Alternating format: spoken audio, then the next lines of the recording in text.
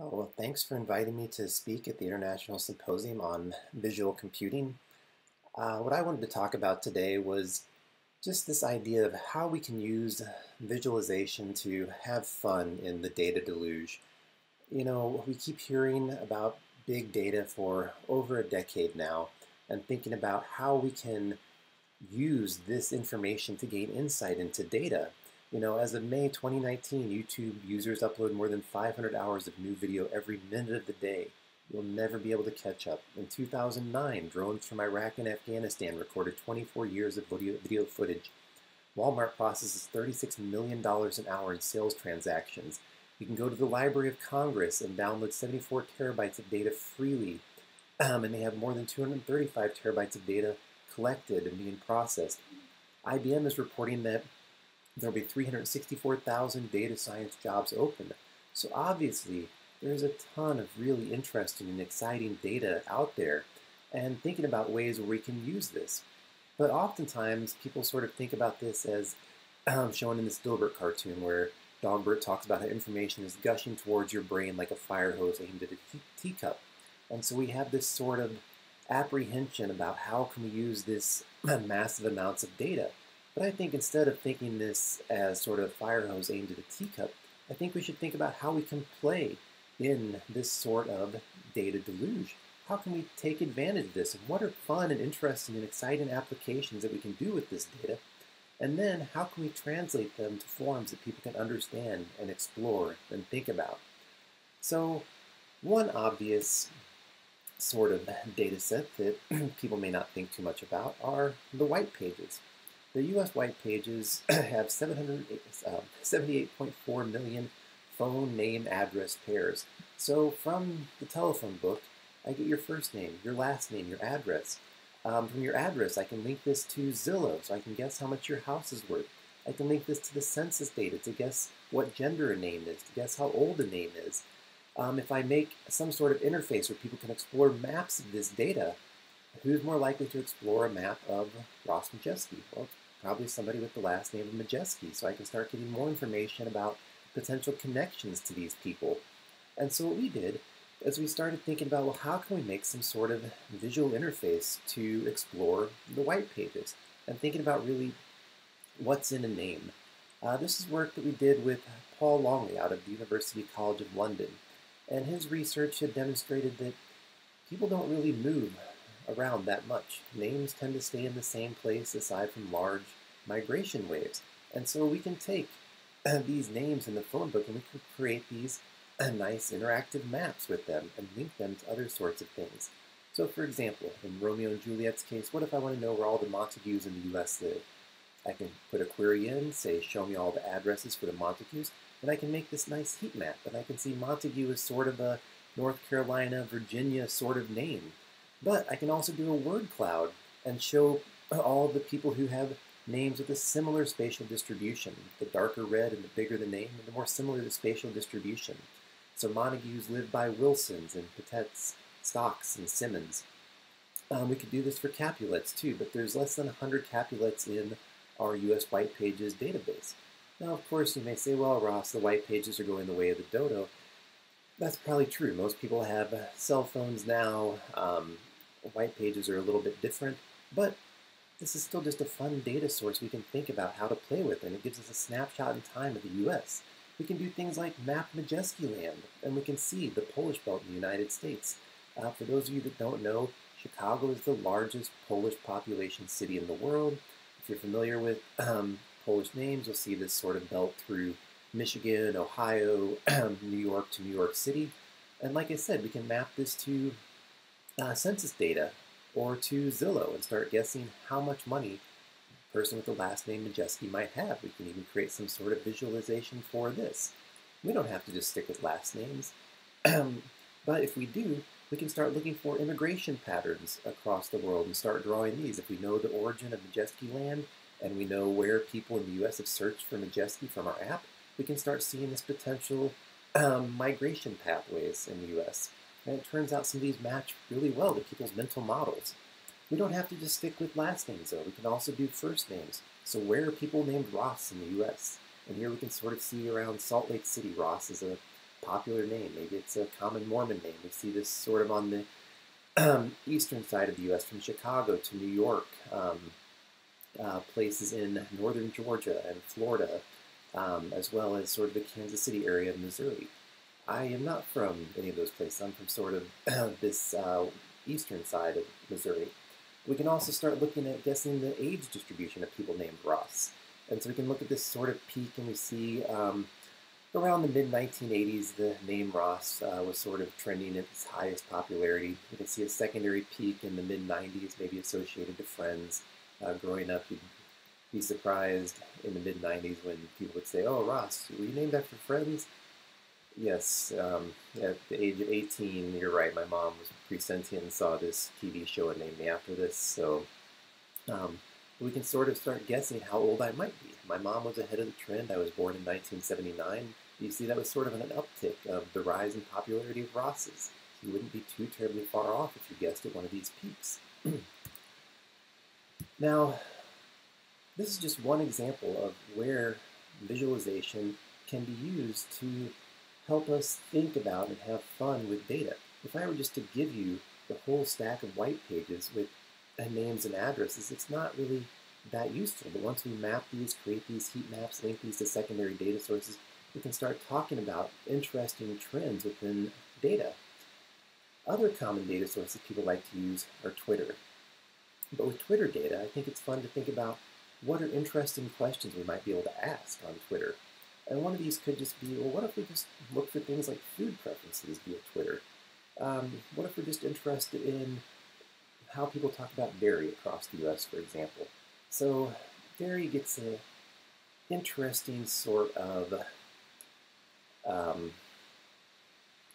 reputation in the U.S., let's say. So you'll read articles about nutrition. Dairy is good for you. Dairy is bad for you. You need calcium. Whole milk can have issues with too much fat. And so there's all these conflicting informations.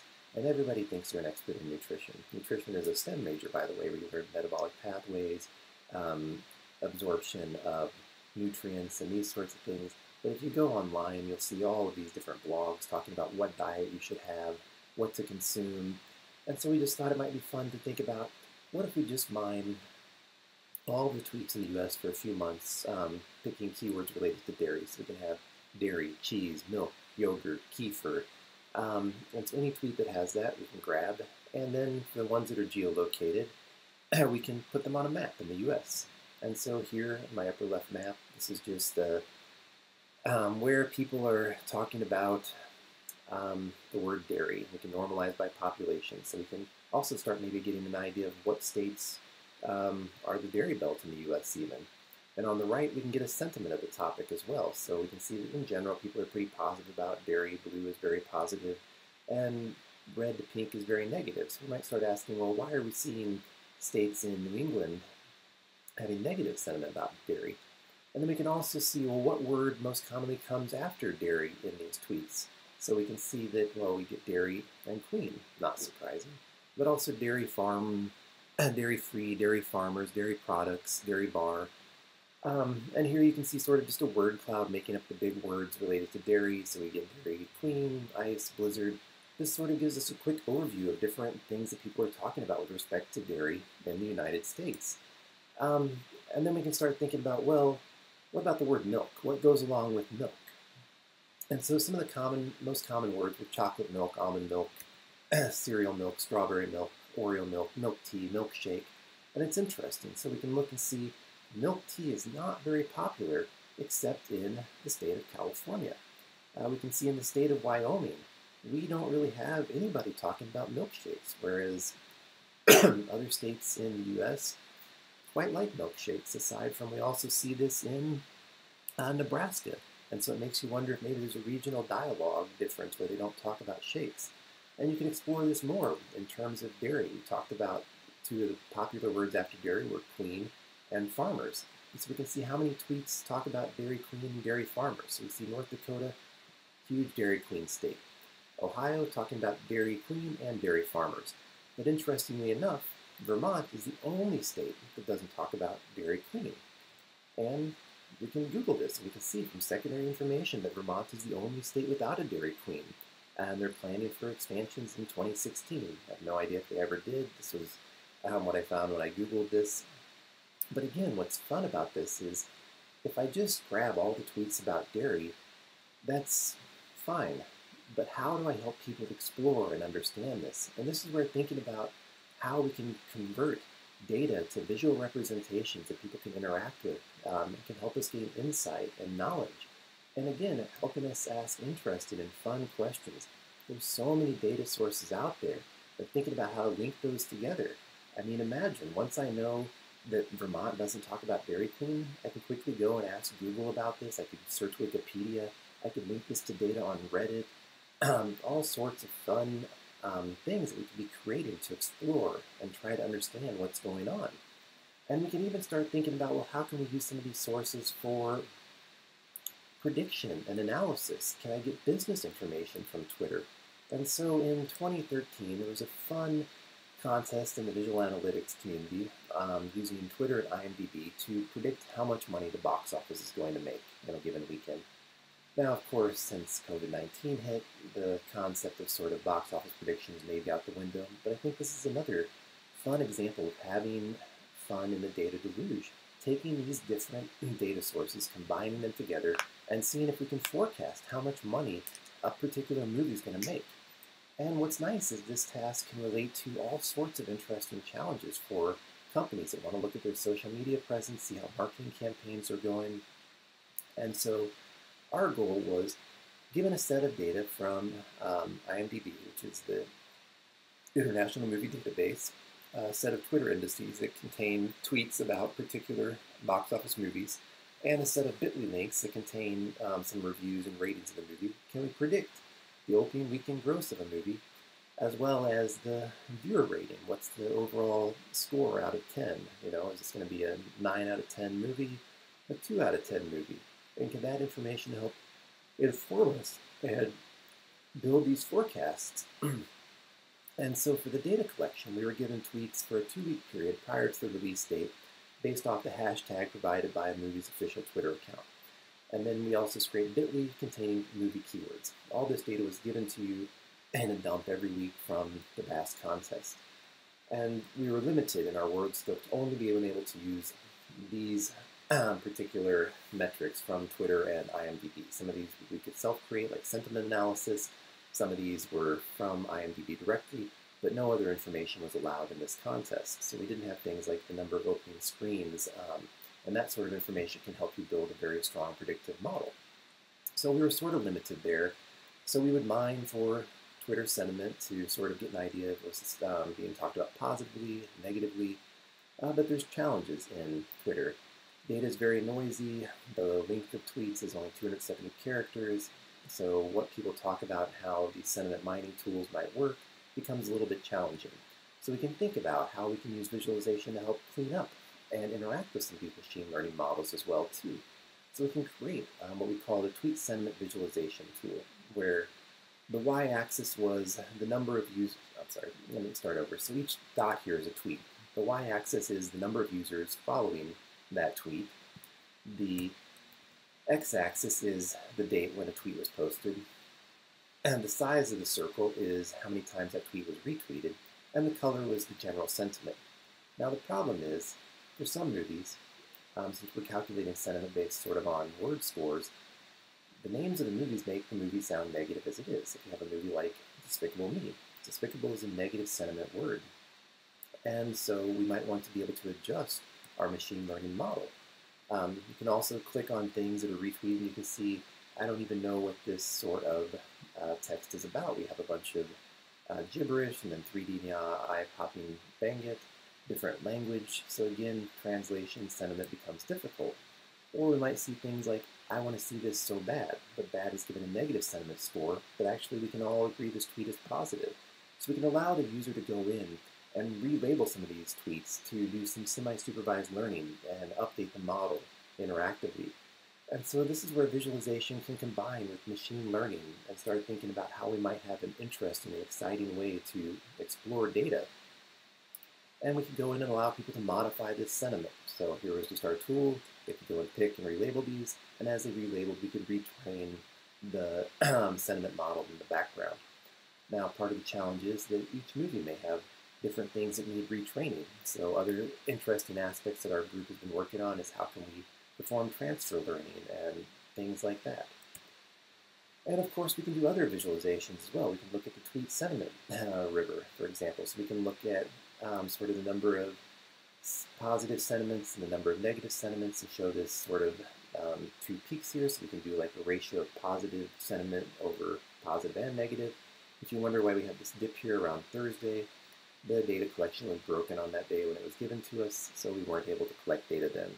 Part of this was just also seeing how we could go about in our real-world scenario. If you don't necessarily have a continuous data stream of things break, how will you be able to adjust your forecast to this? So here we have a sentiment river where sentiment is aggregated over 4-hour intervals. Positive sentiment is plotted in blue above the x-axis, negative is in red below, and the user can select an area on the river to see the ratio of positive to negative sentiment. And we can also do a sentiment wordle, where the size of the word represents the number of times it was used in our tweets. Color represents the sentiment. Again, we could select different words and say, hey, no, this word should not be a negative sentiment in our tool, in our model for this time.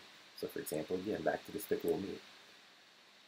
We can also look at tweets by volume and see what users and who is talking about this. Is it driven by particular users? Is it driven by the movie's own advertising company? And we can start creating our different models of the data. And so we just stuck with a relatively simple regression model for this. Our response is going to be the opening weekend gross. And what we did is we ran a whole bunch of different regression modeling tools, and we found that the best model was the simplest. We just used budget and the average daily number of tweets, and that gave us sort of this nice opening weekend gross as a function of those two variables. Now the problem was that the R-squared of this is not very good. Sort of 0.6, it's significant, but this gives us a starting point, but we know it doesn't match very well. So what we did is we wanted to add the user into the loop here to start thinking about how we might adjust the daily forecasts. And so for each movie, we have the prediction and the range for the prediction.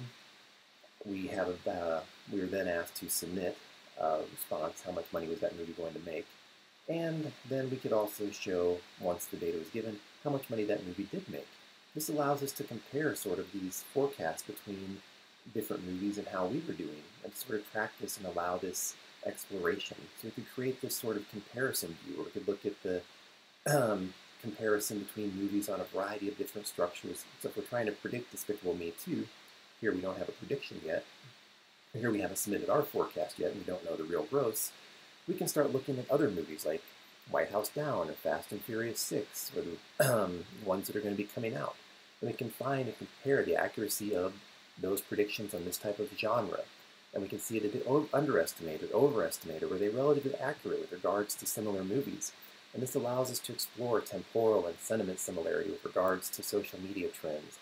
We can look at their different word clouds and their different sentiment rivers and start trying to reason about, well, how do we think the model is going to perform in this case?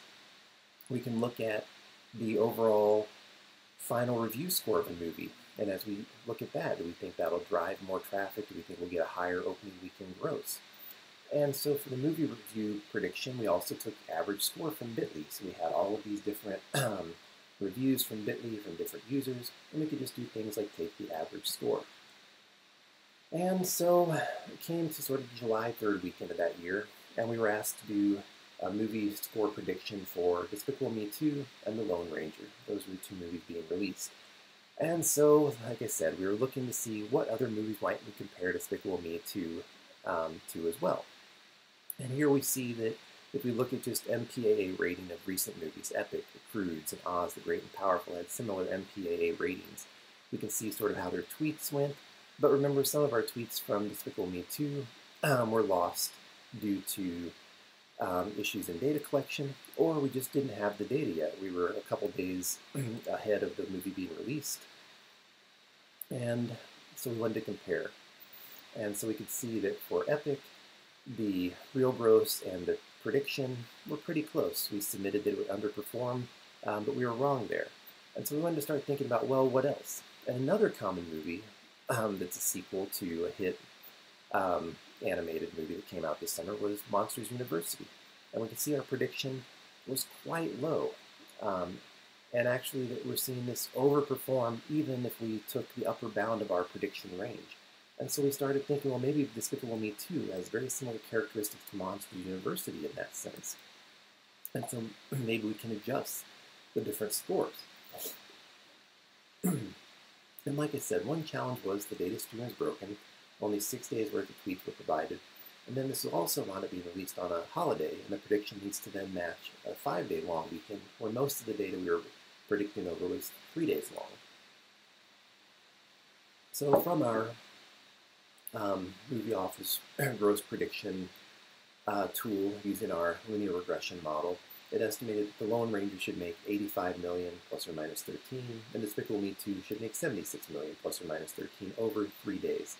But if we look at Oz and Monsters University, those tend to be at the higher end range of the scale. So we said, well, maybe Despicable Me 2 should be adjusted upward. But if we compare Lone Ranger with another property like World War Z, the 3-day opening weekend was less than 66 million. So it seems this prediction was way too high. So we estimated this would probably even be less than 66 million if we're looking at World War Z.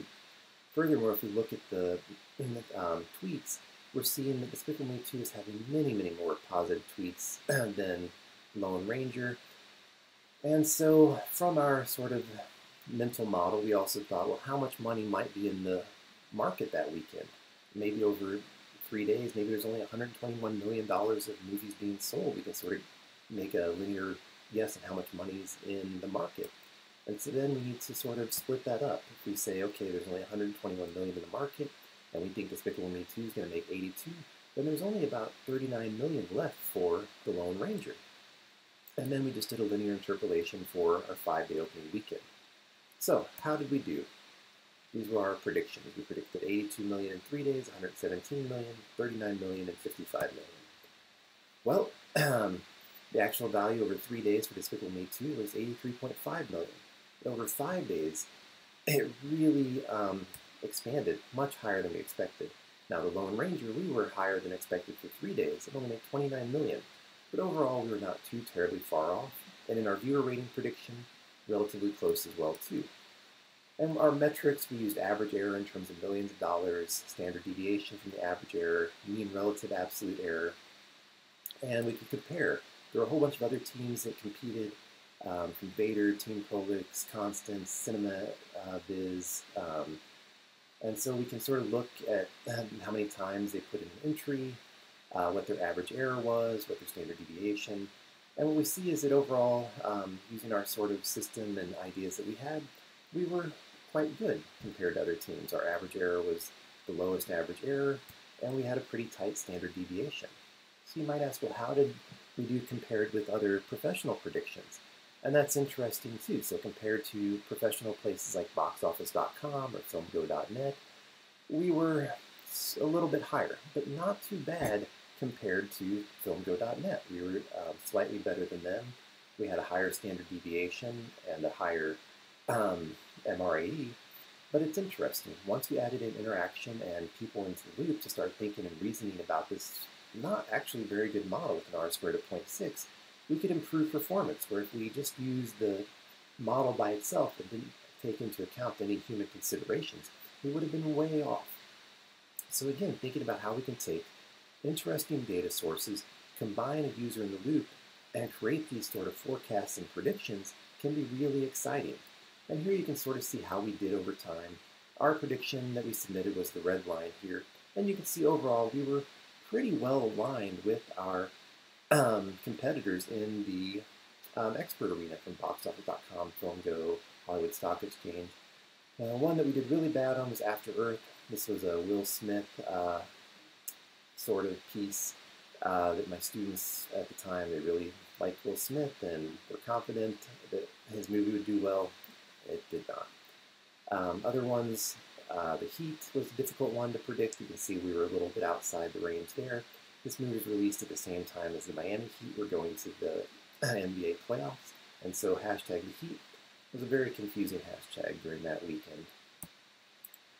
And so again, these are just sort of, if we remove that particularly really bad week from our records, our average error improves quite a bit from 0.285 to 0.239. And so our takeaways from the vast box office challenge is that social media data is extremely noisy. Due to ever-changing stream of social media sources and users, it's critical to link the human into the loop. And linking multiple data sources with varying levels of reliability can enhance predictive abilities of a system.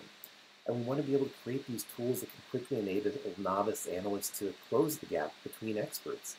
And so we're able to take these fun data sources and start thinking about how we can use them in more practical settings.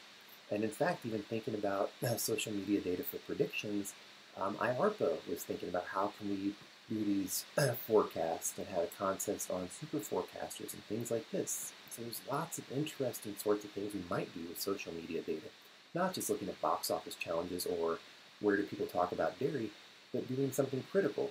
And we've had applications in emergency response, and you're seeing how people can use these to sort of guide first responders to where people are talking about things in crisis.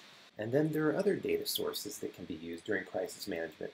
In fact, one major data source comes from large-scale scientific computing for modeling and simulation. For example, the BLOSSOM model is a bathymetry and ambient blowout parameter model that's used to track flows of particles. So for example, if you have an oil blowout spill, you can use this to model based on water currents, wind, etc., where oil particles are going to go. Now, while that shows us how the flow of oil will occur in the ocean, what we also are interested in is things like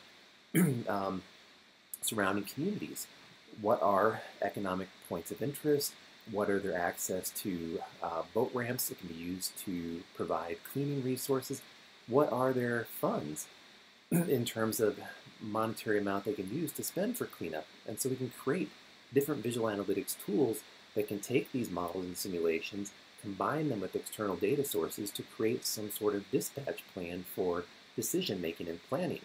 And so here we provide a visual design with parcel overview, a temporal overview of how the oil spill will occur, and then a visual comparison of the different potential decision-making portfolios. So here's a nice video showing our system. The different colors of dots here represent the types of particles, whether they're underwater, whether they're surface. We can create some sort of outline of the general spill to give an idea of where cleanup crews may need to go. And we can show what happens if we dispatch boats on different days, what percentage of different types of particles are cleaned up, which cluster particular boat may be sent to, and how much money we can invest. What if we're only trying to achieve a 75% cleanup versus a 90% cleanup? How does that compare to if we do nothing at all? All these are really important, and let alone thinking about what communities and economies are impacted becomes critical. Now, along with doing models and simulations, there's other proprietary data sources as well, too. So for example, there's things called syndromic surveillance, which is the detection of adverse health events focusing on pre-diagnosis information. This could be over-the-counter sales medicine, news reports on emerging diseases, or emergency department chief complaints. So previous work that I have done was on Indiana's public health emergency surveillance system. At the time, this consisted of 77 emergency departments, about 7,000 visits per day, and they broke each of these visits into a syndromic category, whether it was respiratory, gastrointestinal, neurological, etc. And so again, we can create these nice different maps of patients with different types of illnesses, allow our decision makers to explore trends of, let's say, gastrointestinal illness over time. Here we can see if we select a region of the map that has a hotspot, we can look at the time series and see if there might be an alert issued that day. If an alert is issued, maybe we want to look at the neighboring hospital to see if it's experiencing similar trends. In this case, we don't see a similar trend in that neighboring hospital. We could drill down on particular keywords then, looking at fever, and we can see maybe there's just a sparse count of people with fever and gastrointestinal illness. This sparse count causes anomalies in the time series detection, and so it may be that we want to go ahead and ignore this. But these decision-making tools, interactive visualizations, allow us to quickly explore, drill down, filter, and reason about what's going on behind these different algorithms. We can even do this for law enforcement data too. And much law enforcement data is now publicly available through different portals. So for example, Chicago has a very nice portal for law enforcement data. Here we designed what we call Valet, the Visual Analytics Law Enforcement Technology Toolkit that was developed in partnership with Purdue and the Department of Homeland Security to ingest geolocated criminal incident reports. And one question that the Purdue police officers had was, well, what's the relationship between drunkenness and public intoxication to football games? It's not that they didn't think there was any relationship. They were just more curious on fun questions. Again, thinking about fun in the day of Deluge. If you have home games or away games, if you win or lose, does it have any impacts on this? And so some interesting trends we can see right away. If we look at the time of day when drunkenness and public intoxication arrests occur, we see they occur from midnight till about 3 a.m. And if I look at a day of the week distribution, I see I have a whole bunch on Sunday. But if we think about this, that probably doesn't make sense. If I defined a day from midnight to 11:59 p.m. the next evening, these arrests probably would then wind up being on Sunday. But really, we might classify this as sort of Saturday night. So again, thinking about how we define our analytical boundaries is critical. So, but now back to the question on public intoxication and home games. Here I've made a time series of public intoxication arrests. Each dot that's filled in is a home game. Each open circle is an away game. So we can see in general that the away games don't have nearly as much public intoxication arrests. And the low filled in red dots are actually times when students are away. So the bottom line here is basically if students are away and during a football game, there's lower amounts of public intoxication, at least on campus here. We can look at wins and losses. Purdue lost to Notre Dame. Here Purdue had homecoming. They won versus Illinois. And here they lost to Iowa. So win or lose, we still had relatively big spikes in these local sort of home games. And again, this just goes back to sort of interesting questions that people might want to ask about different data sources and thinking about how we can build different visuals to support this and what interactions might go about in helping them create these different decision-making processes. Now I want to shift a little bit to another really fun and exciting data source. And this is work done and led by my colleague, Ariana Medell. So the work I'm going to talk about, I worked on it with her, but all credit to her. This is really her fun and interesting idea on how to take some unique big data and apply this for cool applications in urban planning. And so urban climate informatics is looking at urban form, composition, design, a green infrastructure that can impact urban climate. So we have the formation of urban heat islands, local microclimate, we have energy use of buildings, and pedestrian heat stress. These are hard things to measure. It's hard to collect all of these different data sets to get these local microclimate things for simulation. We have a lack of this fine-scale data to describe the form and functions of cities. What if we want to do climate modeling for a very local community or modeling for municipalities? So the question that Ariana and I started playing with was, how can urban form and function be described from a human-centric perspective? How can we do this at the street level? And how can we do this for cities all around the world? And the cool thing is that Google Earth and Google Street View has been collecting images of all of the urban form at massive cities. Google Earth virtual camera tour along a predefined path. You have 5 meters of spatial resolution. You have a camera height of 1.1 meters, a view angle of 90 degrees. You have screenshots in each cardinal direction. So you're having all this information about urban farm in these pictures. And now, as computer vision has improved so much, you can start using computer vision techniques to extract different features of urban form.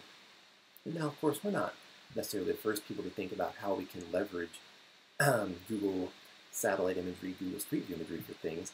Google itself has their Project Sunroof, where you can go and, from satellite imagery, get a customized savings estimate for solar savings that are calculated based on your roof size and shape, and shaded roof area, local weather, local electric prices. So you can go in and sort of see how much money you might save by installing solar panels. Another cool application using satellite imagery was looking at tax evasion. So in In Greece, tax authorities were surveying the returns of 150 doctors. They had offices in very trendy Athens neighborhood of Kolonaki. These are where Prada and Chanel stores are. But they were claiming very low incomes, less than $40,000 a year. And even 34 of them claimed less than $13,000 a year, which means they wouldn't pay any taxes. And so they started thinking about, well, why don't I just look at their houses on a satellite and see if that even makes sense? And so they'd pull this up and they'd see these swanky houses and these pools, and from there they could start even estimating energy use calculations and these things, so they could say there is no way you're able to afford this home on this sort of salary, and so starting to do more tax monitoring for fraud, and so using this. And so in our application, we wanted to think about, well, what else could we use these Google Street View images and Google Earth views for? And Ariana started thinking about, well, one common factor that you need for these microclimate simulations is how much sky is in an area. So if we can take these 5 cardinal directions, put them into a hemispherical projection, and then do computer vision for sky detection, so we can classify each pixel in this image as sky or non-sky, then we can estimate what's called a sky view factor. And this is the fraction of visible sky viewed from the ground up, the value between 0 and 1. It's commonly used by urban climatologists to quantify the openness of an urban site, so you have these sort of urban canyons, or you're wide open, and this influences the amount of incoming and outgoing solar and terrestrial radiation. So if you have a low sky view factor, you get reduced long-wave radiation loss at night and reduced short-wave gain during the day. And then Dr. Midell has this cart called Marty, which she can drive around and actually measure all of these things. Now, of course, that's not very scalable, so she does this to test and see whether or not the things we're estimating from Google Street View match up with physical measures in the world. And it turns out it's not too bad. So here's just a high-resolution sky view map for Phoenix, Arizona. So the brighter the red, the less sky that's visible. The darker the blue, the more sky that's visible. So here you can sort of see the urban sprawl of Phoenix. The downtown corridor here where you have some of the large buildings, sort of creating some of these urban canyons.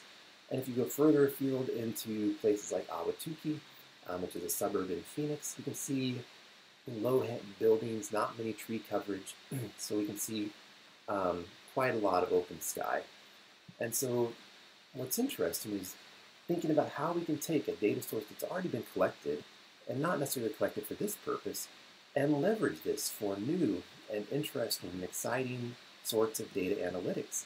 And then from this, she could start taking information about sky view factor and doing things like hue and radiation balance or mean radiant temperature. So mean radiant temperature is the measure of the average temperature of the surface that surrounds a person. So now since we have this high resolution data, we know the time of the day, we can figure out the angle of the sun, we can calculate these things from these fisheye photos that we have captured from Google Street View. And so I think this is really interesting for this symposium on visual computing. You know, we're thinking about how can we combine geometry, computer vision, and now apply this to do some of this sort of ideas of urban planning. And let alone, we can start thinking about this for fun applications of urban planning. What about my daily walk? Phoenix is hot. So if I want to walk from my office in the Brickyard to the Memorial Union, which is, most campuses have unions, right? That's where maybe restaurants or cafes or classes are. So I might have to walk there every day. Here you can see we have sort of a giant parking lot. So I can sort of cut across here, and we can start doing what is the shortest path to get to the MU. Most of it is sort of Manhattan distance. I can't cut across things. I could consider cutting through buildings, but let's just pretend that it's not allowed. Some buildings are locked down. So, given the time of day, I can start thinking about, well, which way should I walk? We're creatures of habits. We tend to always walk the same path no matter what time of day it is. But if I were to tell you, hey, you know, if you take a slightly different path, it'll cost you 5 extra seconds, but you'll be in a lot more shade, that may be sort of an ideal situation. Let alone, now if we have information about different paths that students are walking and what are the most common paths on particular times of day, we can start combining these together to start thinking about where should we add more shade? How should we organize different resources around campus? How can we better improve sort of the thermal comfort of students in this urban environment. And I think that's really fun and exciting, and these are things that we can do with this data set that wasn't necessarily intended for this. And now think about this as well. If I have the class schedules of students, that's not necessarily intended for urban planning either, but combining these together, I can start thinking about how we might be able to do better campus planning, better pedestrian routing based on thermal comfort preferences. And I think what's great about all of this is by visualizing this data, we're able to convert data into insight. And visual analytics uses advanced analytical algorithms combined with interactive visual interfaces where the user can explore the data analyses. And I've shown this example in our sort of name profiler, where you can explore how much your name is worth, how old a person might be, who else might have grown up in a similar spatial region to you. And then we showed how this can even allow for the combination of domain expert knowledge. So if we had our forecasting tax, for example, and users can start reasoning about similar movies and similar forecasts or different forecasts and trying to combine this knowledge to sort of reason about what an upcoming decision might be, let alone taking other data sources and just thinking about how we might process these using visual computing techniques and geometry to apply these to different sorts of circumstances. And so I think there's lots of fun in the data deluge, but there's also lots of long-term fundamental challenges that we need to address. And there was this great quote about how this data needs to be fused with relevant contextual or situational information and visualized to give our forces a clear picture of threats, options, and potential consequences. And while this is very DoD-centric, I think this first part about how can fuse big data together to ask interesting questions is a lot of fun. Again, think about the name profiler. By itself, the white pages are interesting. You see some cool maps. Once we link that to Zillow and start guessing income, once we link that to age, once we link that to gender, we can start guessing a lot about a person's name. And it's not uncommon for you just to tell me your name, right? If I say, hi, I'm Ross, you'll say, hi, I'm Bill. No problem. Thinking about how we can link this urban climate data together, taking Google Street View imagery, linking it with other measures of pedestrian access. Lots of fun and interesting things we can do, taking this multi-source, cross-media analysis, taking uncertainty in the data like we had with the Twitter data, taking different scales of data. How can we do this sort of numerical to visual analysis? And so there's lots of fun other applications we can think about, like walkability assessment from all these Google images. Can I get a walk score analysis? Is there a sidewalk in the area? What's the offset from the road? Are there crosswalks? What if I have active solar access management? Should I do targeted tree planting or shade structure installation? What about transit assessment, bikeability, or heat warning systems during marathons, or pedestrian routing during extreme heat? And these are just ones to think about from our sort of urban informatics perspective. What I want to encourage people today hearing this talk and thinking about all of these applications of vision is what cool data sets are out there, but also what cool questions do you have? What are questions that people are asking, and what proxies might be there in the data? We've seen this already where for years now people have been using satellite imagery of city lights to estimate population and to estimate even things like wealth inequality and income. Those are great proxies. What other data sources might we think about that we can get information like this from? And so I'd be remiss, I need to say this material is based upon a lot of work supported by the U.S. Department of Homeland Security. The views and conclusions contained here are not those of the author, and don't interpret these as representing any official policies. So I just, again, want to really encourage people to think about how they might ask fun and interesting questions of these sorts of data sources that are unique. And by asking unique questions and teaming with different people from different domains, you can really do some fun things. So please feel free to check out our research at our lab, or the visual analytics and data exploration research. I couldn't have done this without all of my students, and I'm happy to take questions at this point in time.